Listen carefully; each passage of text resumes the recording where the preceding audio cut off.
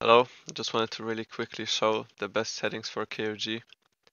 Make sure to send this video to your friends that play the game, because it will help a lot. First thing you need, I actually made a notepad, so if you don't want to watch, you can just look at this. First thing you need is anti-ping. What it does is, you have it here in the settings, you go to DDNet, you need this on. If you have it off, as you can see, it's delaying my hook on the other T by 80 milliseconds. You can see in the top right, I'm gonna be explaining that later, but it's delaying the hook, and if you turn it on, just make sure all of them are on. It completely negates the lag, so it's like instant. You need this on. Next thing is prediction margin. There's a command, if you press F1, it shows the console. You type CL underscore prediction underscore margin like this. And if you type it in, it's gonna show how much you have it on. This pretty much adds onto your ping. So if I set it to 0, my ping is gonna lower to it's gonna be 40 less than what I had. And pretty much what it does is, I actually don't know how to explain it, but if I have it on 0, you can see very clearly I'm lagging. But now if I increase it, the lag is gone. So you just need to find the number that makes you not lag and also makes the game playable, because if you have it too high, if I set to like 300, you can see how laggy the other people are. So just make sure I think 40 is like a good setting to have. So yeah. And also if you want to see if it's you lagging or the server, there's this link called packetlosstest.com. If you just run it, just make sure you set like a good server like next to you. You can start the test. It's gonna run for 10 seconds, and here you can see if it's you lagging or if it's the server in KoG. So as you can see, it's gonna be 0%. So this means I'm not lagging, I'm not dropping any packets. So if I lag, it will be the server, but I'm not lagging, so the server is good and my internet is good right now. So yeah, that's the second tip. Next one is fast input. Now you might not know what this is, because this actually came out pretty recently. I actually went to check in the KoG Discord. If you type in fast input, there's only 5 recent messages like from this month about fast input, so I don't think many people know what this is. As you can see, Miv and like a couple more people use it, so like all the decent players use it. So what it is if you download Tater client, I will be showing how to get it later. You have this option called fast input. Uh, I actually don't know how, like, I cannot explain it how it works, but it's so good. You'll have to see for your own, like, just download it and see how it works. It's gonna feel so much cleaner. The game feels more responsive. It feels like you're like not lagging at all. So just try it, trust me. Try it and use these 2 options. I don't think this one does anything. I actually don't see the difference, but it says it does, so I trust him, not gonna lie. So that's the third tip. Next one is use entities. This is really basic. If you go to your settings, if you go to controls, you have this thing called show entities. What it does is it just shows the map, like the map without the entities and with, so you can like focus on the game more easily. It can be distracting if you try to play the game and it's like so dark, or if it's like sometimes you might confuse blocks with unhook.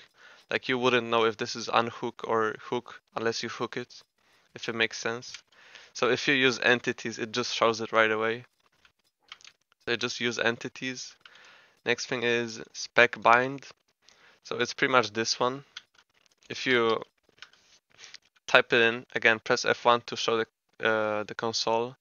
If you put it on any key, and now I set to U, so now if I press U, I'm gonna disappear and I'm not blocking the way and I can spectate the map. So this is really useful when you die in like a tough spot and you want people to pass through. Just use it. don't be a blocker. You need this bind. Okay.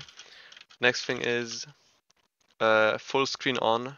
If you go to the graphics settings, you need to have this option of full screen.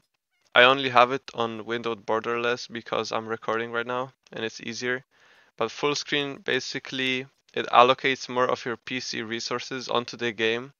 So you will lag very slightly less, but it does help. It might not be noticeable, but it does help. So just use it. It's just really good. And now for the less important tips. First one, invisible extra assets. So like a year ago, they added this thing to assets called extras. And if you have it on default and you die, you can see these like snow particles like flowing from you. And if there's like a lot of people dead in one spot, it can get really messy and you can't really see what's going on. So I just recommend replacing it with like an empty file if you want, like, because now if I die, it's not gonna show the snow.